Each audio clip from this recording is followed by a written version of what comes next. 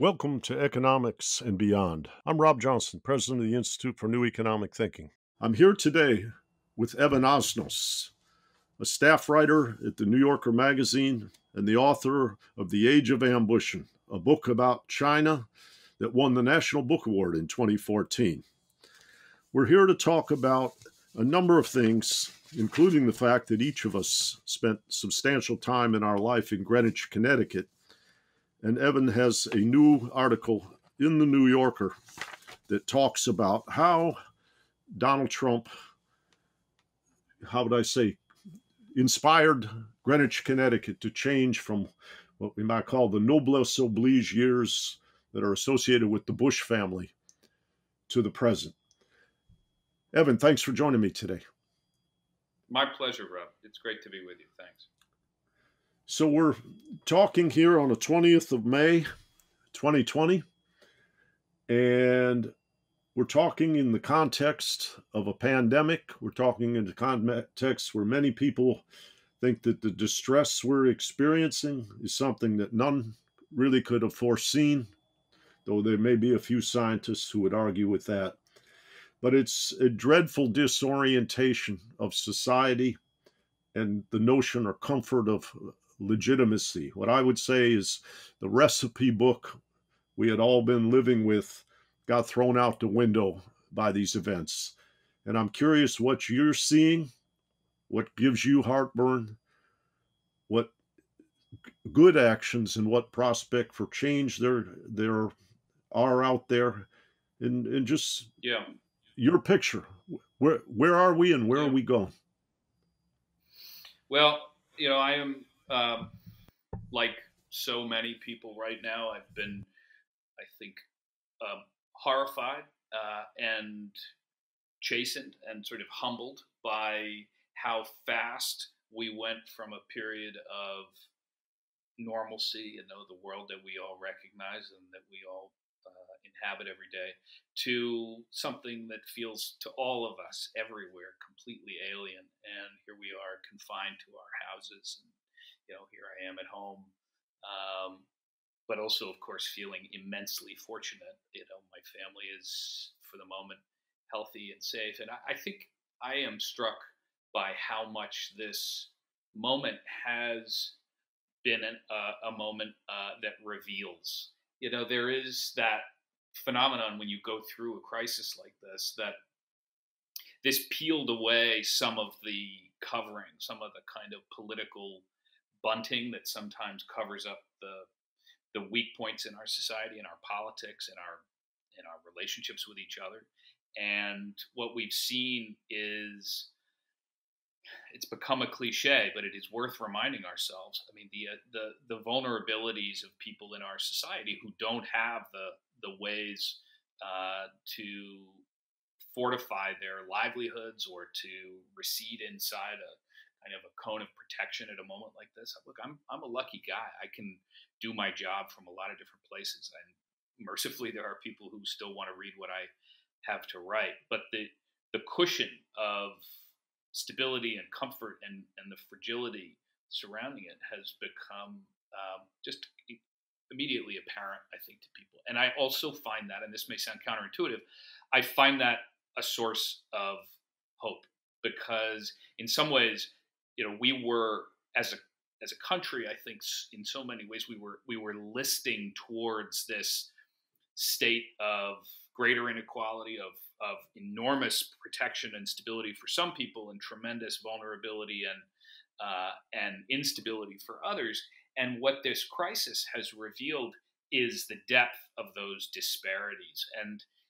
But it is now front and center, front page news every day that there are demographic slices of the country, whether we're talking about African Americans who are suffering from the virus at much higher rates than whites, or other segments of the population that are just hugely vulnerable. And that is now an inescapable fact of the day-to-day commerce of politics and the economy. And that is progress, because it actually means that this is putting the issue where it needs to be, which is at the center of the action. So I find that, I think that can be a centering moment for our politics, even if it feels like a moment of such extremism.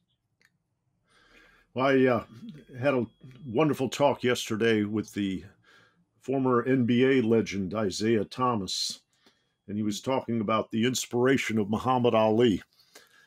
And I will repeat what we discussed yesterday, that in the Guinness Book of World Records, the shortest poem in history was articulated from the stage at Harvard by Muhammad Ali. He was getting off the stage, and somebody in the audience said, "Ali, what about a poem?" He got back up on stage and he looked at the audience and he said, "Me, we." Right now, we're living in the awareness of we after a heck of a lot of focus on me. And I think this is, you underscored exactly where the turning point in what you might call defining success and defining purpose have to evolve, have to come from, if we're going to get things back together and on a healthy trajectory. Yeah. Well, you and I are both, in some ways, aficionados of the Ali tradition. I mean, I just both, his capacity to summon the moment, but also that is exactly where we are. We are, as a people, as a country, as a community, we are having an active discussion about the boundaries of call it our moral universe. Who are we connected to? Who are we obligated to? Who are we responsible for? And how do my actions impact your life? And that kind of conversation, which is sometimes submerged within the daily, cut and thrust of politics, is now, that's what the virus has shown us. And that is if we can summon the energy to make something productive of it, that's useful to us, because there is no disguising the fact that we are now, all of us, embedded in, I think it was King called it, it was a fabric of mutuality, that we were, all of us, connected in this kind of interdependence. And this has reminded us of it. Yeah. Well, I'm seeing some very affluent people rising to this challenge. I watched a video of an interview with Mark Cuban the other day.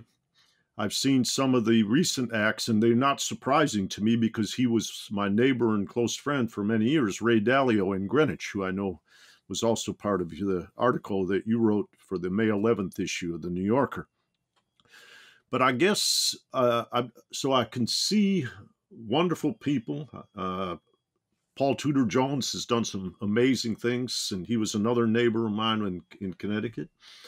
So I'm not trying to demonize people, but I read your story, and I'm looking at the kind of way of believing, and I'm always reminded by my theological friends, money is not the root of all evil, but the love of money might well be.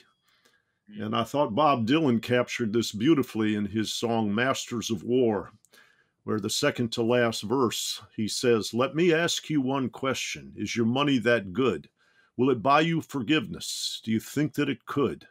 I think you will find when your death takes its toll, all the money you made will never buy back your soul." Well, in the world of we, I'm curious how you think that lyric would go down in Greenwich, Connecticut right now. Yeah, so I'll tell you, I'll tell people where I come from on this question. I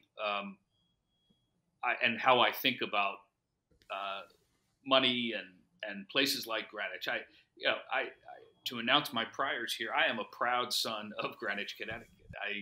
My great-grandparents moved to Greenwich in 1937.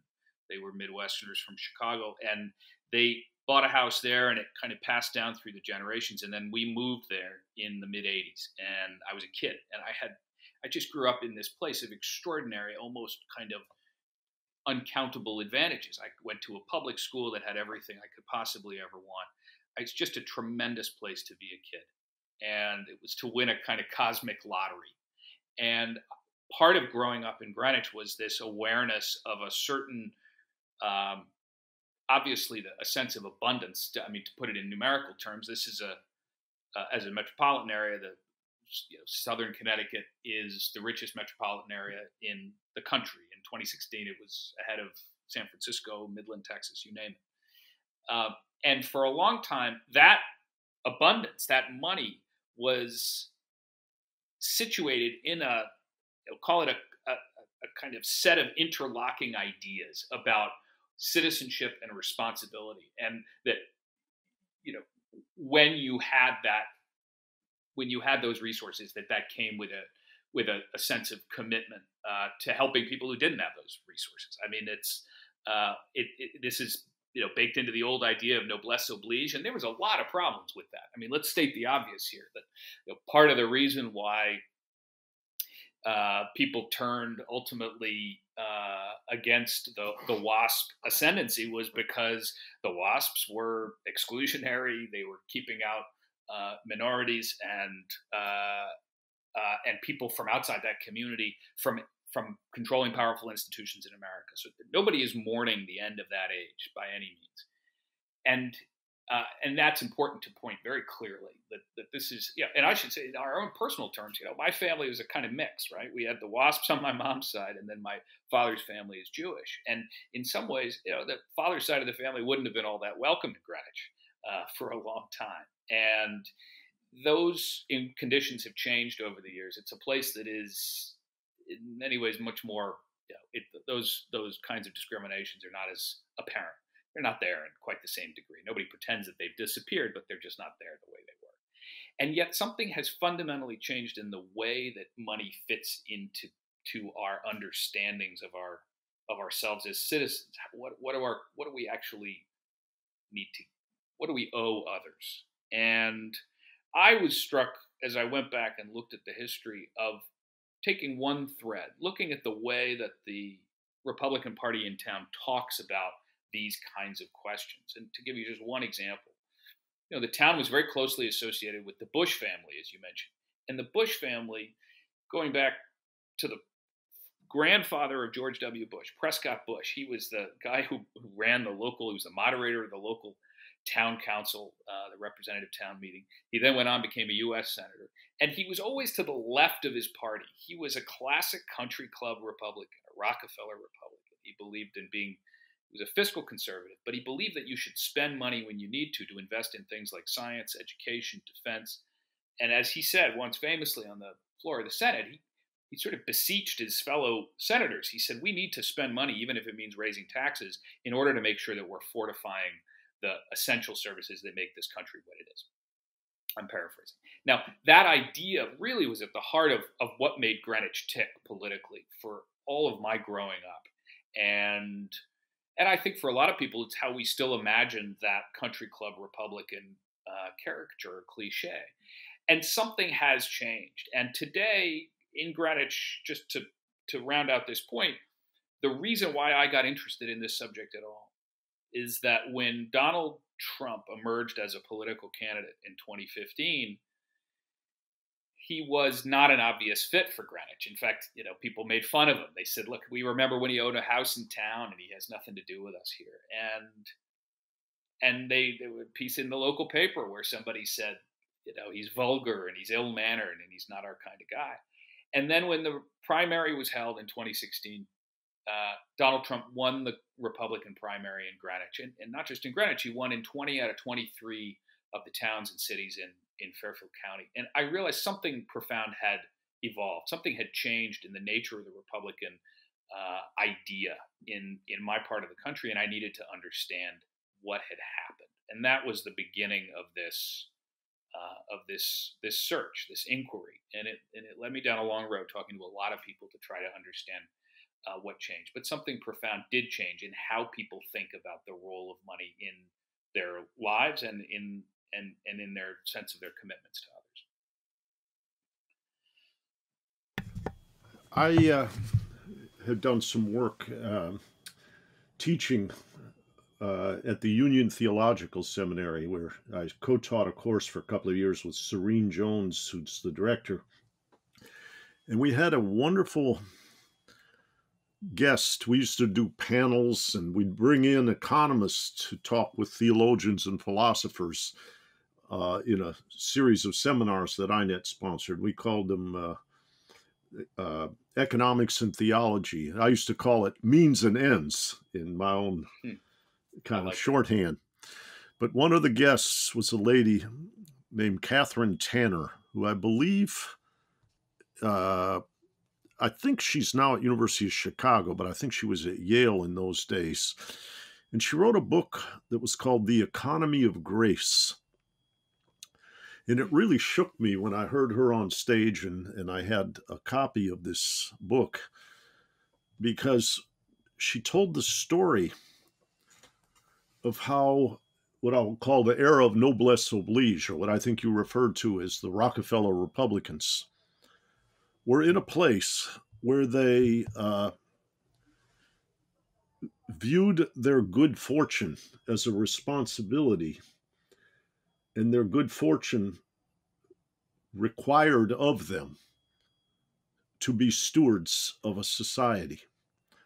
Exactly. And what Catherine described in this book was something that was quite eerie, and she spoke of on stage, was how, which you might call the arrows of causality and action, got reversed.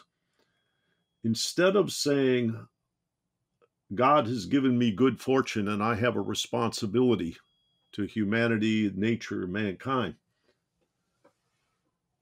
they said, I got rich.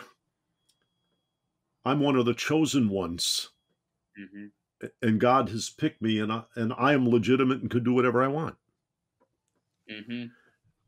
And I found that kind of haunting.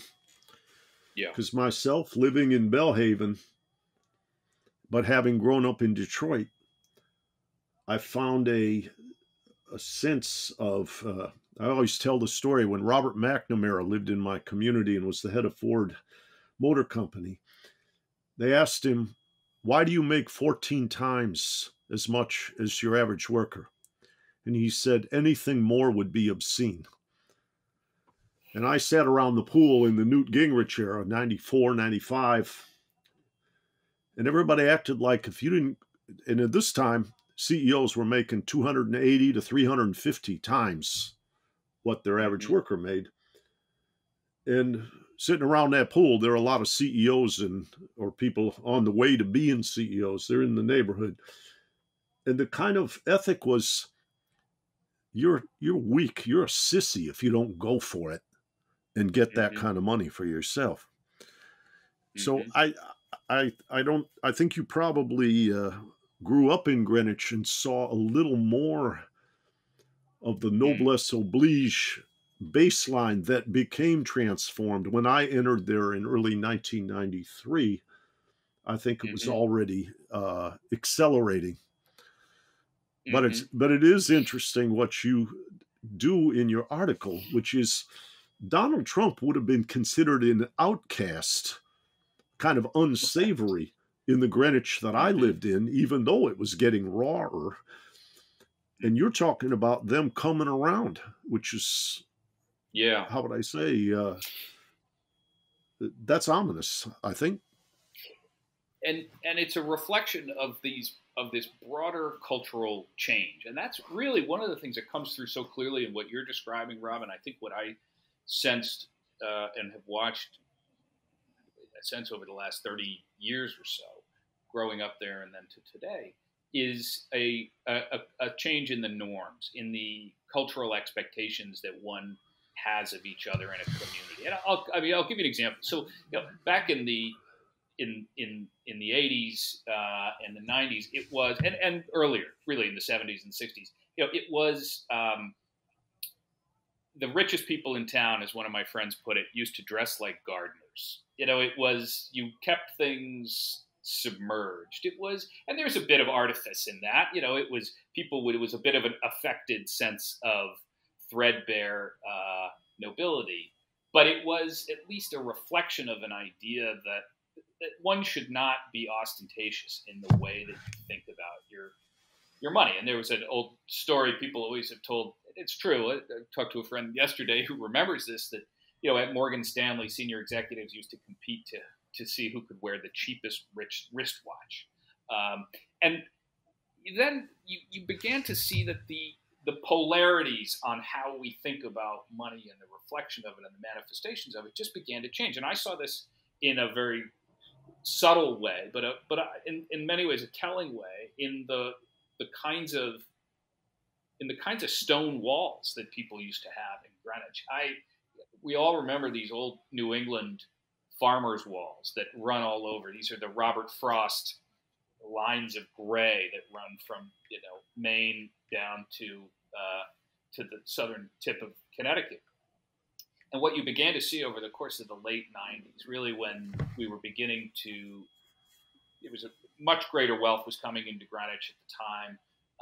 In some ways, it was an echo, obviously, of a booming stock market. But you began to see it show up physically on the terrain, because instead of building these small farmers' walls, people started building these tall, mortared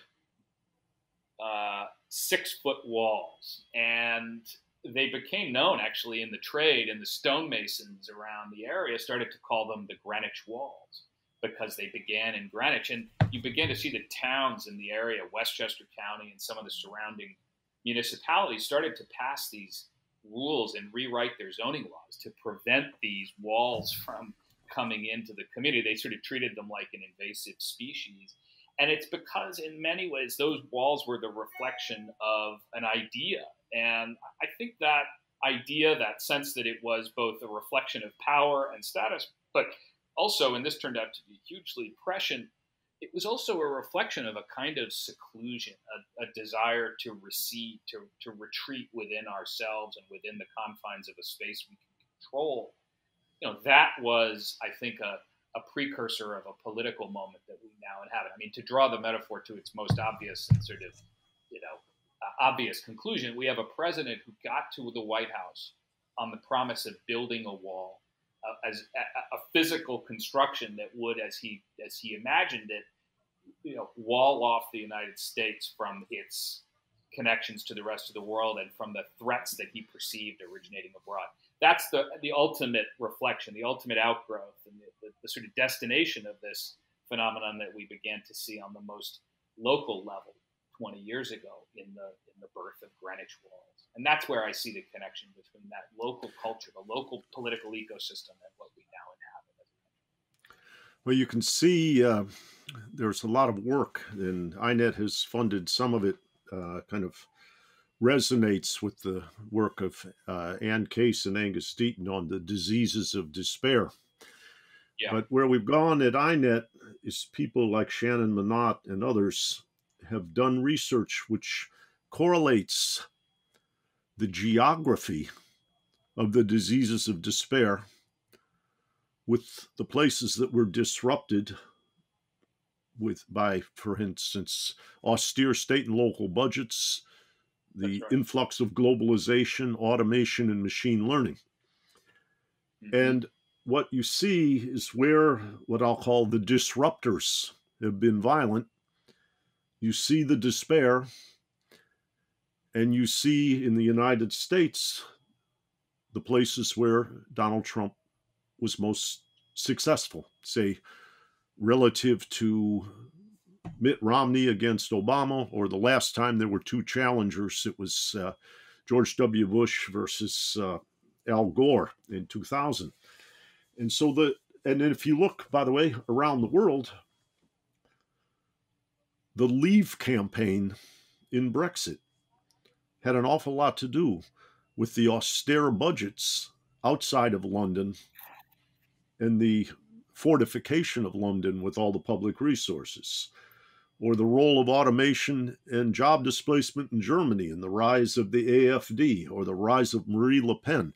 So this, what I'll call nationalistic, wall-building, defensive, despairing kind of politics is very highly correlated with economic outcomes, and perhaps correlated with the kind of work like the philosopher Michael Sandel is doing right now on the what he calls the tyranny of meritocracy, whereby Mm-hmm.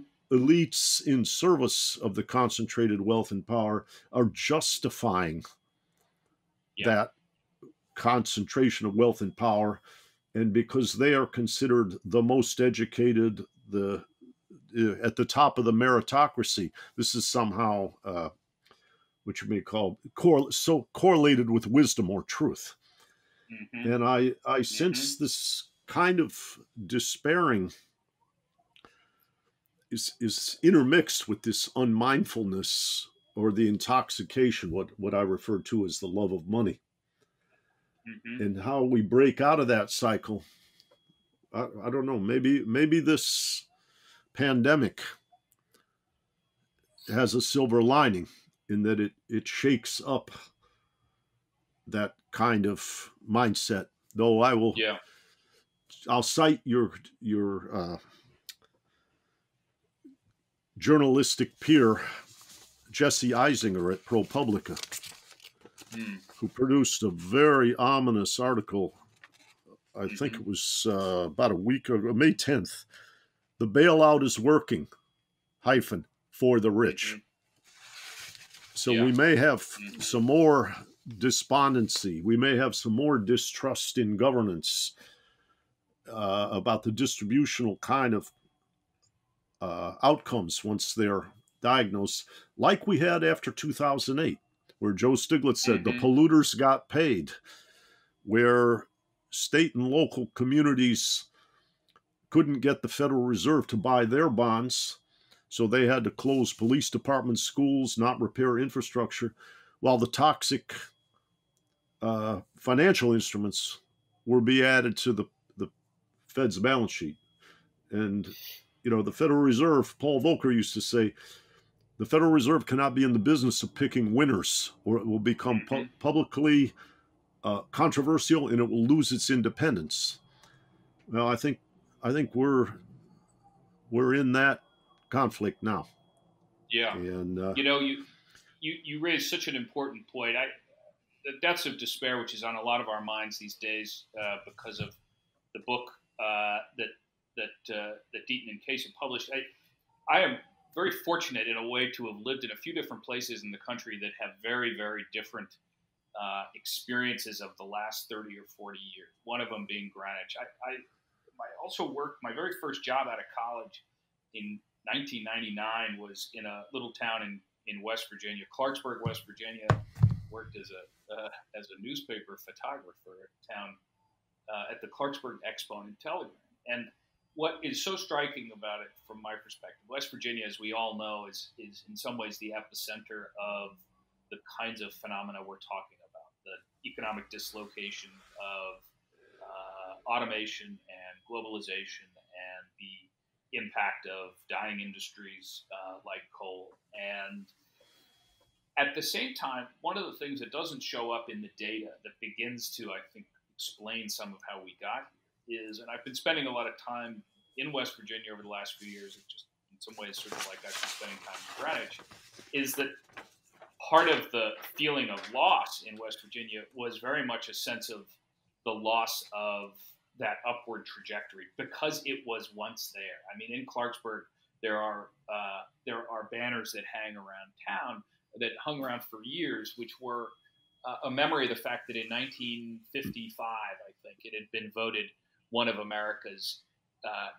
best run cities. And that memory of being an object of admiration, of being a place that was on the trajectory towards success, means that then the absence of it becomes felt that much more strongly. And just to put it in very clear political terms, we all remember West Virginia was a Democratic stronghold for years and years and years. It was essential to John F. Kennedy's getting of the nomination in 1960. And in 2000, West Virginia, by 2000, it had flipped, and it voted. West Virginia went with George W. Bush, and it's sometimes lost to the details of history, but it's worth remembering. If Al Gore had won West Virginia in 2000, he would have won the presidency.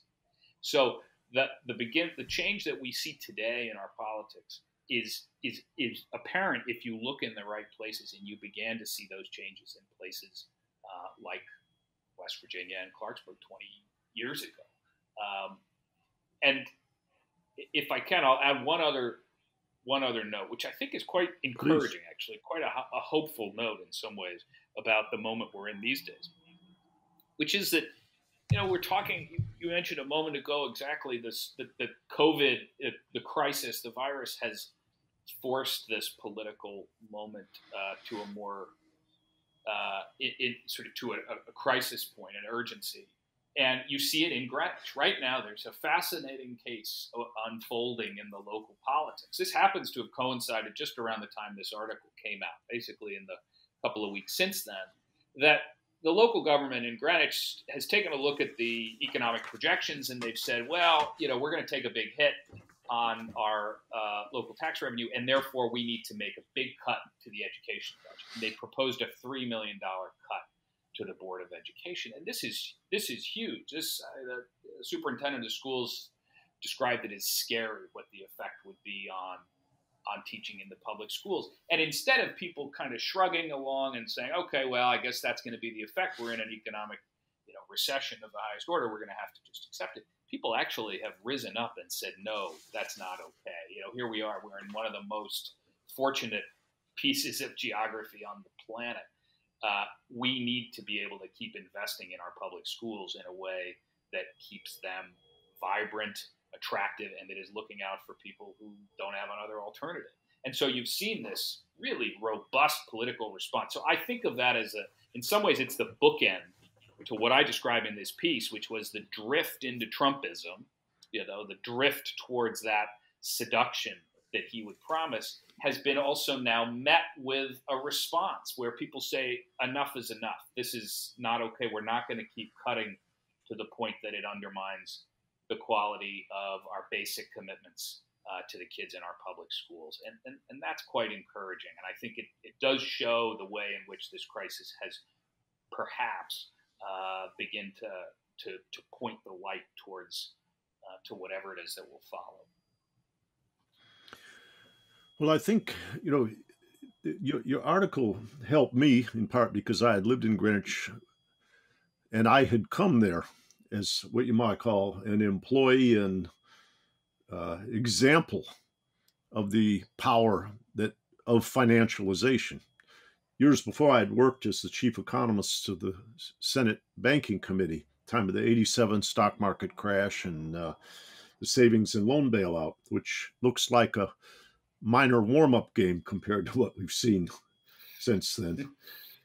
But right. but even as I worked in the hedge fund industry, my skepticism and George Soros and Stanley Druckenmiller's skepticism about these complex package derivatives and so forth was quite daunting to feel like the world was going that way.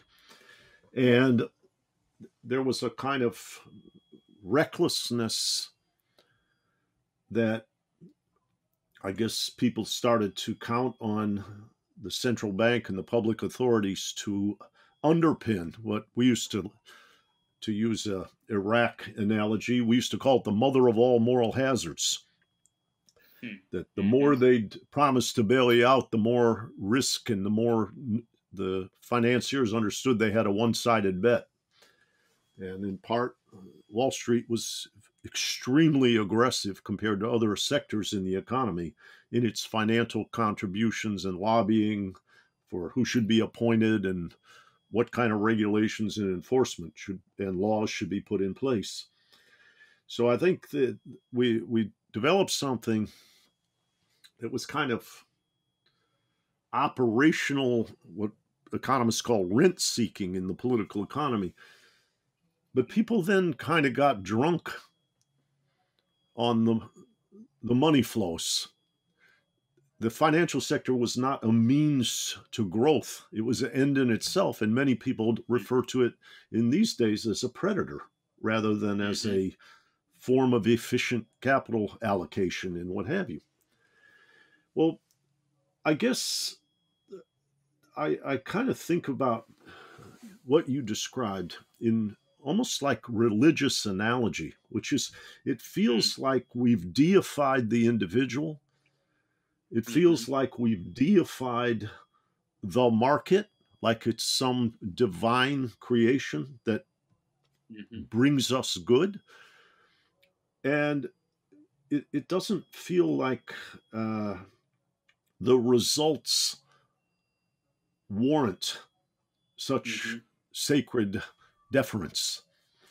Mm-hmm. And so I'm wondering how this kind of comes unglued. I've read a book recently Mm-hmm. called The Enchantment of Mammon by Mm-hmm. a scholar at Villanova, Eugene, I don't know how to pronounce his last name perfectly, Megahar. Mm-hmm. And he talked about how there is always a yearning that we might call religious impulse. The question is Mm-hmm. a little bit, what do you fasten it to? Mm-hmm. And I think Mm-hmm. uh,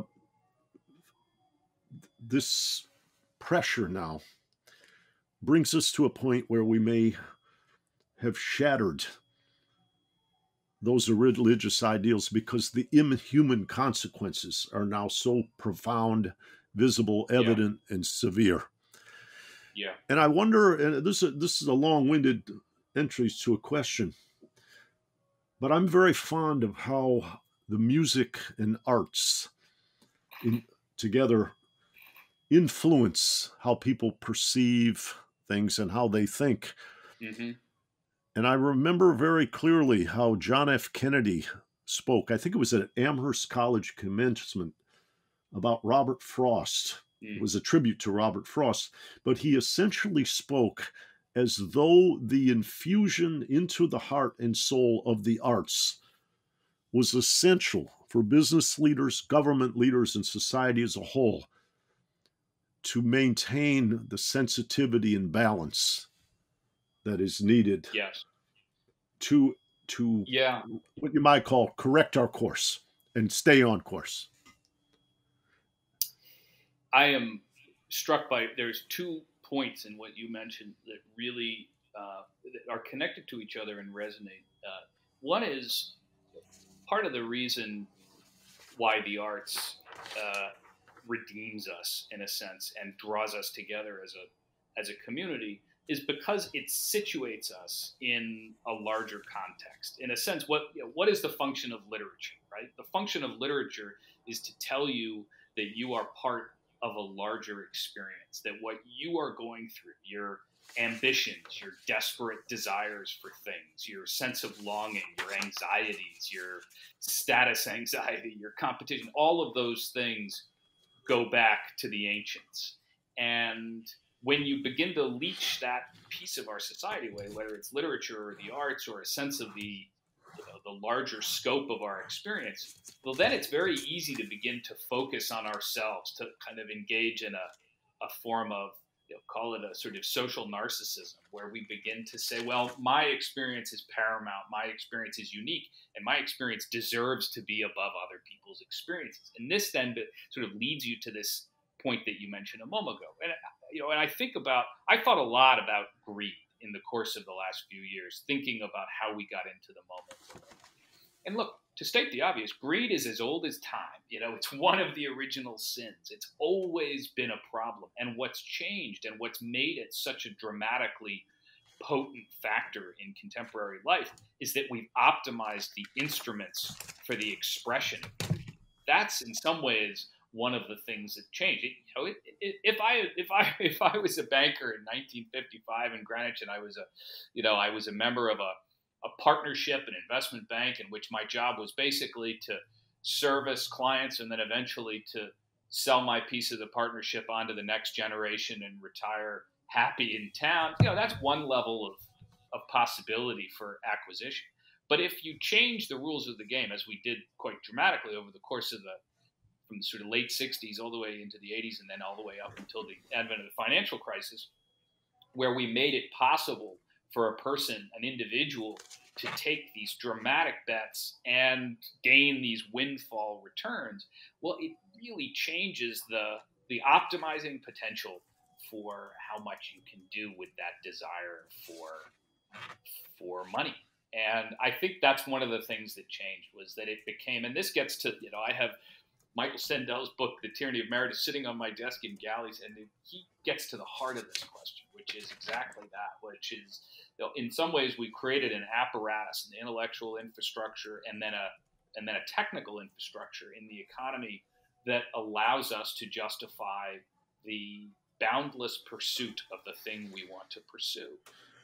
And what we lose in that is a sense of the reminder of our mutuality, a sense of our interdependence, and a sense that what I do in my life, even if I'm pursuing it to my maximalist desire, has a tremendous impact on the life of people who I may never even meet. And that fact, that in some ways the sort of blind interdependence of our time has become for me a real organizing principle for how I think about our vulnerabilities and our and how we got into this moment. One of the people I've gotten to know over the years, who's been very curious about where ideas come from and where they, how they say, resonate across different eras and times, is Bill Moyers. And Bill, as you know, has done some serious documentary work on the life and thoughts of Joseph Campbell. And Campbell, when talking about heroism, and what I'm thinking here is, who are the people that are going to rise to the occasion and help society to turn the corner into a healthy and constructive next dimension or next trajectory? Because it's often the case, as one of my favorite philosophers, Stephen Toulmin, often says, when people see the fault lines in the system is usually in the midst of a crisis, and the fear causes them to lurch back to the familiar rather than forward to a healthier place. So the heroic lines that I excavated from thinking and looking at Campbell were two or three little passages that I'd like to share with you. The first, he says, is, "The cove that you fear to enter holds the treasure that you seek." A hero is someone who's given his or her life to something bigger than oneself. But when I think about your work, and I think about the ways in which you and I have interacted, including, we've had a very vivid discussion a few years ago about how elites were thinking about how to evacuate the country in the event of an emergency, or getting a private airstrip and a piece of land in New Zealand or something like that. Right. And at one level, I didn't view that at the time, because I've got a lot of very affluent friends. I didn't view that as short-sighted or greedy, because I viewed that as really frightening, because those people with all those resources and all that power didn't think they could change the system. And my friend Ray Dalio, and neighbor, and I talked about this at some length, both before and after you and I worked together in relation to your article where you quoted me. And but the idea of how do you rise to the occasion now? It reminds me of the third thing that I read this morning about Campbell when I was thinking of talking with you. And he said the first work of the hero is to retreat from the world scene of secondary effects to those causal zones of the psyche where the difficulties really reside, and there to clarify the difficulties, eradicate them and their effect on his own case, i.e., give battle to the nursery demons of his local culture, and then break through to the undistorted direct experience and assimilation of what Carl Jung called the archetypal images. And that journey that piercing through things, that going to the core of your own upbringing and the discord between that noblesse oblige Greenwich and the Trump-attacked Greenwich that you portray made me think you were on Campbell's nomination list for the light you're shedding at this juncture. Well, I am struck by the fact these days that writing is about the farthest thing a person can do from being helpful in this world. Because we all try to do our own way of making sense of it. But I think this crisis, this moment, has in some ways done us a great service by reminding us of what genuine heroism looks like, and it is a real mercy that we look out our windows these days and we cheer for people who are putting themselves at risk to help others. Yeah. We weren't doing that 365 of the previous days, and that is something that lingers with us. And it takes work, though. It's not something that we'll do just naturally. And I'm thinking a lot these days about, we all remember after 9/11 that we carried with us for a brief period some of that sense of unity and togetherness that felt redeeming. And then it somehow leached away, and in its more malevolent form, it actually took on elements of fear-mongering, and we became a more fearful place of the outside world as a result of 9/11. And I think one of the challenges before us in the years to come after this is how do we take that tremendous sense of pride we have in the best among us, the doctors and the nurses and the people who are delivering our groceries, and how do we translate that into action and into something of self-sacrifice? Because otherwise it just becomes a memory and it doesn't become a reflection of who we are. And that's where leadership matters. And we will, I think we're coming up on a moment in a few months, in fact, this fall, when we're all going to be looking to say, who are the leaders who can articulate that energy for us and put it into action, into government. And that's going to be the measure of this moment. That's the test of how we actually did as a society and how we came through this. Yeah, where will trust and faith in leadership reside? And I think there are, many people talk about the COVID pandemic, something like an alien invasion, and that we're in a era that's somewhat like war preparation. And they hark back to Roosevelt preparing for World War II. But one of the daunting elements of that vision is that Roosevelt, through the New Deal, had gained credibility in representing a broader base of society. Not perfect. African Americans were left behind the door, most certainly. But compared to the Depression that he inherited in 1932, things started to turn for the better. And he, which you might call, earned the license to lead. Yeah. In the aftermath of 2008, when we've had the House changed to Republican leadership, then the Senate, then Donald Trump elected, all kinds of cynicism related to that bailout, Tea Party, Occupy, both left and right, and now the bailout we have going on before us, it's sometimes hard to imagine who people are going to put their faith into. Mm-hmm. But those, how would I say, there's a bit of a call to action now. Yeah. That I think it's necessary, and it's not just within countries. Mm-hmm. It's across countries, because looming on the horizon is climate change. Yeah. And I'm curious in kind of your sense. You've written a wonderful book, Age of Ambition, on China. You're very sensitive in many of the articles you've written subsequent to that book. And I do a lot of work in China, but you're right at the top of the awareness that I see.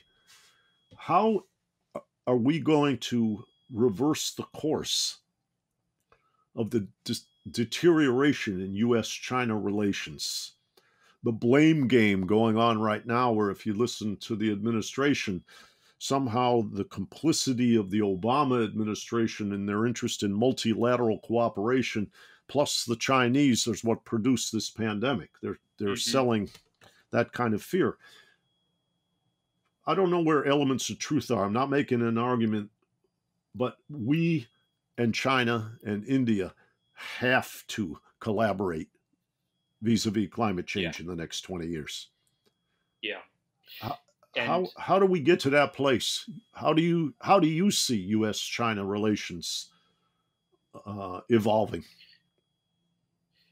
Well, it is worth acknowledging where we are at the moment, which is at a very, very dangerous moment. I mean, we are at the worst point in the relationship between the United States and China that we've seen since Nixon went to Beijing in 1972. Things are at the lowest point in terms of trust and in a sense of a shared future.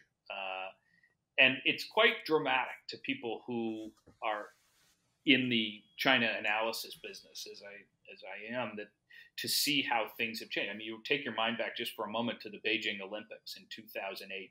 You know, here we were right about the financial crisis had not yet fully descended upon us, and here we're seeing the emergence of a culture, of a country that had been in 1979, one of the poorest places on earth. It was poorer than North Korea. And here it is now putting on this extravaganza that, in a sense, kind of signaled its arrival as a country. And then you had this period, you had a period from 2008 up until about 2016, in which we were kind of living in denial. And some of that was we were living in denial of the fact that the reality was China was breaking rules in serious ways. I mean, it was breaking the rules on its own turf when it came to its treatment of dissidents or of minorities in Xinjiang, or eventually its treatment of territory like Hong Kong. And it was breaking international rules. It was stealing intellectual property. It was also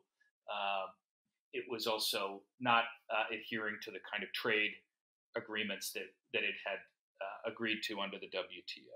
So there was this long delayed sense of, well, we were waiting for the day when China would wake up and say, okay, now it's rich enough that it's going to start following these rules. And that didn't happen. And as a result, and I'm kind of quoting a friend of mine, a U.S. diplomat who works on these issues, he said, we were too late in recognizing China's full strength, and then we overreacted to it. And that's where we are today, which is that there was pressure on both the right and the left to be tougher on China. But in some ways, the Trump administration, which is really operating from a pretty hobbled capacity when it comes to dealing with these issues, it just simply doesn't have the expertise and the personnel to be able to negotiate a hard problem like the U.S.-China relationship. It has resorted to these very blunt instruments. That's why we saw the trade war, which ended up costing American households about $1,300 per household. Let's remind ourselves, these are tariffs were being paid by American consumers. And ultimately, you now have the tensions stretching all the way through matters of public health, like coronavirus. But here's the reason why I am fundamentally optimistic, is that China, as tempting as it is these days to see China as just the natural successor to the Soviet Union, it's the new Cold War. We see that on half the magazine covers that come out every week. It is not the Cold War in the simplest sense. This is not the Soviet Union, which was, let's remember, ideologically determined to see the destruction of the United States. It was baked into its existentialist idea, was that in order for the Soviet model to prevail, the United States had to fail. Nobody who knows China seriously, who studies it, even in sort of the most hawkish ends of the American analysis community, believes that the Chinese Communist Party believes that in order for it to succeed, the United States has to fail. Now, what it does believe is that the United States will seek to contain it. That's a difference. That contain does not mean vanquish. And what we have to figure out and what we have to accommodate ourselves to is the idea that we are not in any way going to blandly allow the Chinese authoritarian model to become the new modus operandus of the world. That's just not what's going to happen. We are going to contest it. We must contest it. But for us to pretend that we are going to somehow push China into the past is a delusion, and it is also not a way for us to address the biggest problems in the world, and that's climate change. Let's be blunt. And the reason why China is actually making a substantive contribution to addressing climate change is not out of the goodness of its heart. It's not because it thinks that this is going to make the Europeans treat them nicely. It's because, from the Chinese Communist Party's perspective, climate change is a political risk. China has more people at risk of being displaced by rising sea levels than Bangladesh. It is the single largest potential, call it a victim of climate change impact on sheer numerical scale of anywhere on the planet, because it has 1/4 of humanity under its control. So as we think about life after, we'll call it life after this political moment, whether that is starting in 2021 or 4 years after that, it's going to be up to the United States to figure out, how do you take what China needs to do, what China's own interest is telling it, which is to continue to address climate change, and how do you also say we're able to hold two thoughts in our head at the same time? We can fight them on issues when it matters, like intellectual property theft, like protecting the rights of its own citizens, and at the same time, we can collaborate on issues like climate change and, of course, now what we all know so urgently necessary, which is matters of public health. Those two ideas can inhabit our heads at the same time. And that's going to be the task for political leadership in the future. I think what you say is very, how would I say, sober and necessary. And how would I hope that you will be inspired to write and provide that guiding light at a time when so many people are using current events to miss the point, or to, and in the case of climate change, I think the problem is the gestation period for getting it right is probably measured in like 12 to 20 years. Yeah. And if you wait 11 of those years and then get started, you're not going to get there. So it's not as if we have the kind of all hands on deck alert like the pandemic to force a drastic change in action. We have to foresee that, and we have to overcome those kind of suspicions and resistances. You probably know Orville Schell, who's written a lot about China, but his book Wealth and Power was written with a co-author. I think it was John Dury, I think was his name. John Delury, exactly, yeah. Yeah, and he talked in that book about how the Chinese had suffered humiliation from the Opium War and the Japanese invasion, and how the Americans are terrified of being displaced as the world's number one and leader, not just in size of economy, but as what you might call the fulcrum of the world system. And how this portended a very difficult time, because the reinvigoration of dignity, the erasing of the wounds in China, and the, how do I say, defensiveness or fearfulness of the United States presented very, very profound psychological challenges for the leaders and throughout the body politic in both countries. And now we're at this place that the clock is running and demands cooperation. And I just hope we can see it. How would I say? Yeah, compel us. In some ways, at this moment, and in so many ways, we're at this moment we're not doing that. what we're doing is kind of short-term political gain. We're banging each other up on both sides. The Chinese, if you watch Chinese news or read what they're writing, they're going after the United States, and we're going after them. Obviously, Donald Trump sees a pathway to re-election in beating up on Beijing. That's a luxury that we really don't have. And I think one of the things that we're beginning to see, I'm now spending time looking. I'm writing about the November election. When you start looking into the data on how people, particularly young people, are voting, it's a reason for some encouragement, because they've already begun to look over the horizon to say who are the kinds of leaders that are going to be able to recognize these challenges and not operate entirely in the shortest possible political timeline. So that is going to be what's necessary, because at the moment we're caught up in a cycle of responding to our own domestic political anxieties, and that doesn't lead us to the kinds of solutions.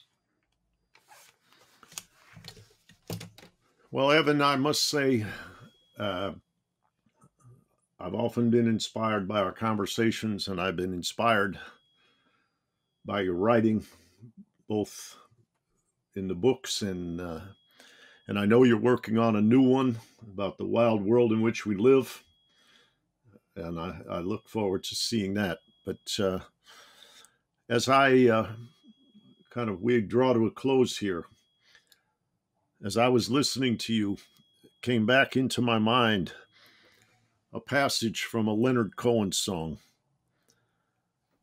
And the name of the song is Anthem.